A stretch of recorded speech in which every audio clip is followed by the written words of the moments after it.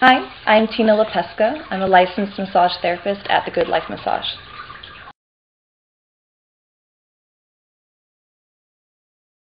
Well, I've always loved dance. I've danced since I was really young, probably about 4 or 5 years old, as soon as I could walk, really.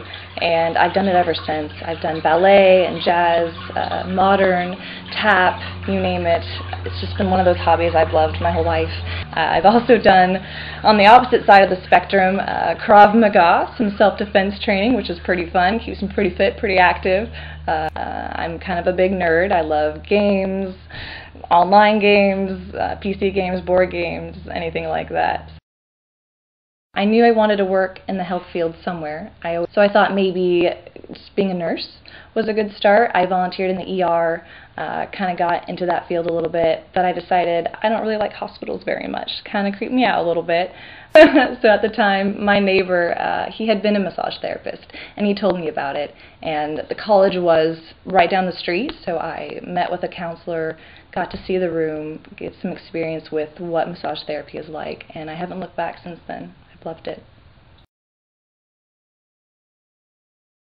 I love helping people. I love the after effect of helping them from being in pain to feeling so much better. You can do no wrong with massage therapy. I mean, they're happy to see you, you're happy to help them, and it's a really rewarding career, and it's just, there's no stress in it, and I love that about it. They always say I have this knack for homing in on knots. I tend to find them right away, and they don't even know that they had them. They always joke about that with me. So I guess my palpation, my intuition to find where their people are stressed and where they're feeling it, even if they're not aware of it.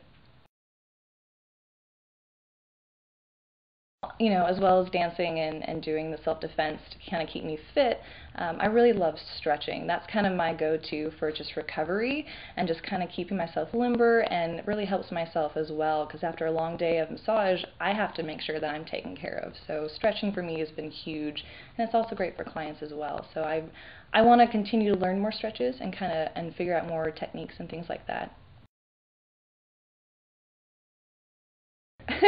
Only just those two options out of all the superpowers out there in the world. We have all been in that situation where you're stuck in traffic and you just wish you could just fly over everybody and not be stuck. That would be great. She had a return injury in her rotator cuff, and it was really bothering her. She couldn't move her arm very well at all, not very high, and we had been working several sessions, probably 4 or 5 in sessions.